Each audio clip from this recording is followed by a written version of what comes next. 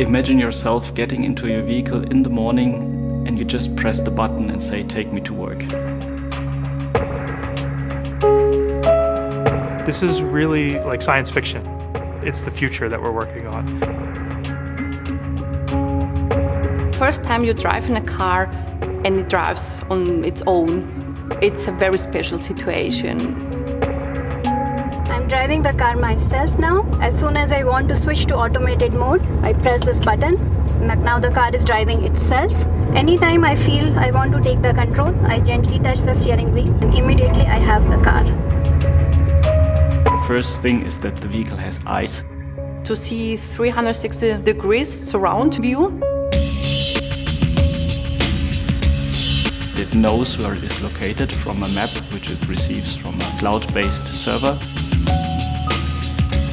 So we basically take information from sensors and we integrate them all into a common map where we can determine if there's a car next to us or if there's a car to the side of us. Then using this information, we basically plan a route through that area, which is we call a plan.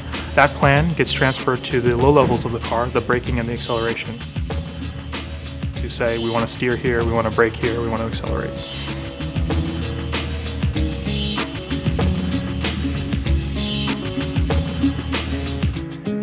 97% of all accidents are caused by human failure.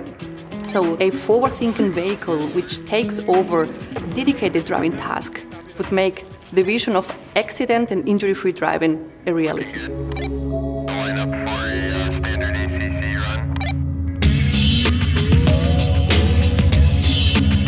It will totally change the way we use our infrastructures and our roads, because now we can have cars running closer together, be more fuel efficient because they can drive optimally, much, much better than a human ever could.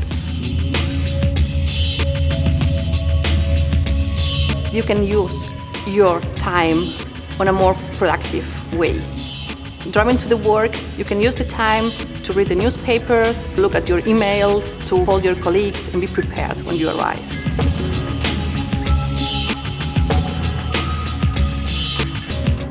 Bringing the people the benefits of automated driving in comfort and safety is good enough motivation for Bosch to go into this business.